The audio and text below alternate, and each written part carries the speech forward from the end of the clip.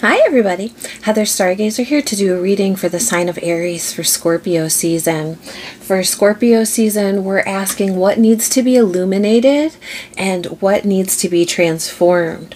For what needs to be illuminated, we're using the Nicoletta Ciccoli miniature deck here, and for what needs to be transformed, we're going to be using the Witch's Tarot by Ellen Dugan. I'm just lighting us some Palo Santo here. I should turn it the other way so you can see the cute little ghost. Just like clearing this space, right? What needs to be illuminated and what needs to be transformed. And then we're going to pull a game of storytelling from the Moth Radio Hour to give us a little prompt, right? And that's for all of Scorpio season and beyond, right? This is like the end of the eclipse cycle, the supermoon cycle. It's really kind of like a new year in a lot of ways, like New Year's. Oh, I'll just get my coffee away from there. There we go. All right. Ancestors, spirits, guides, what messages do you have for the sign of Aries for Scorpio season? What needs to be illuminated? What needs to be illuminated to Aries for Scorpio season?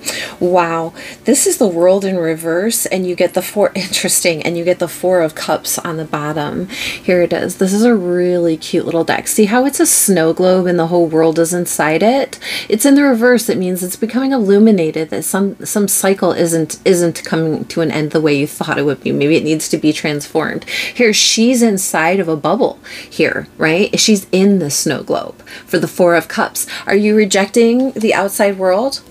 Right? Is there something out there that's keeping you in here, right? In your internal space coming through?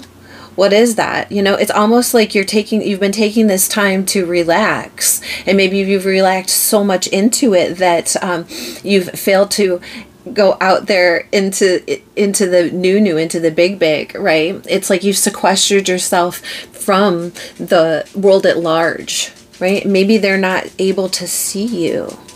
There's like this light being shown.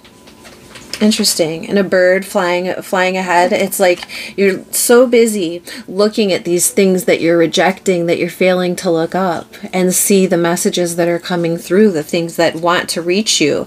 Maybe it's becoming illuminated that some sort of thing isn't available to you or being able to come through to you because you're closed off from it. So what needs to be transformed, and immediately things are coming out. Here we have the Two of Wands, being at a crossroads, right? Really deciding which way you're going to go with this. The truth is clear. The victory is clear. It's really coming out. Here is the Queen of Wands in the reverse. Could be you, could be another fire sign. Feminine energy doesn't necessarily have to be a woman. It's that internal boastful self, right? That lacking in confidence. Maybe you're rejecting some kind of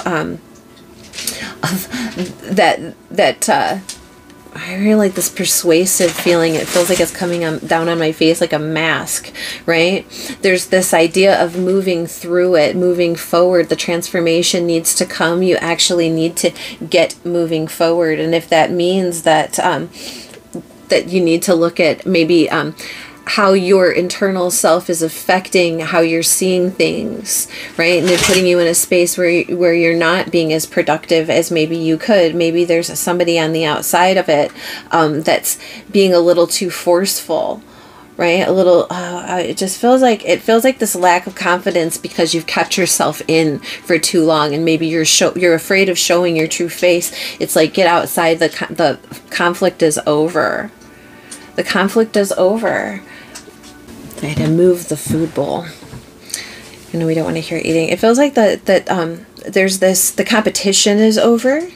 Maybe whatever it was that made you a little bit afraid is being like, there's a fear aspect here, right? With the Queen of Wands, with the Queen of Confidence in the reverse, right? And this idea of like which way to go, not wanting to walk into spaces with people or who are confrontational, who are jealous, who are that win at all costs kind of energy, and maybe you're protecting yourself from it. And maybe there's a truth that needs to be shared, right? But that transformation. Like how are you communicating with the outside world? And again, it's like that feeling of like of being trapped inside here, not wanting to go out there, but looking at it, right? And seeing what the truth of it might be. And again, being fearful. That's what needs to be transformed. Interesting. It's going to be an interesting time, to say the least, Aries. And then we get chemistry.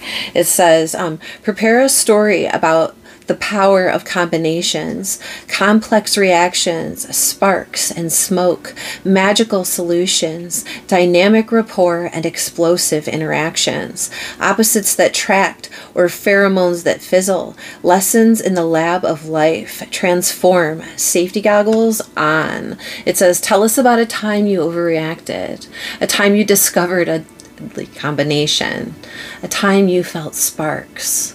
Here, put that up for you so that you can see it.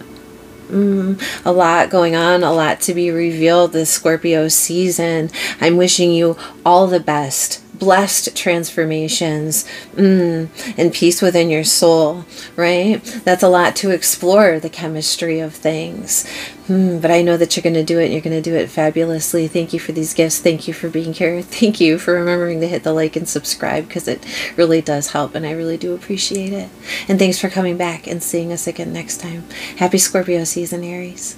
Bye.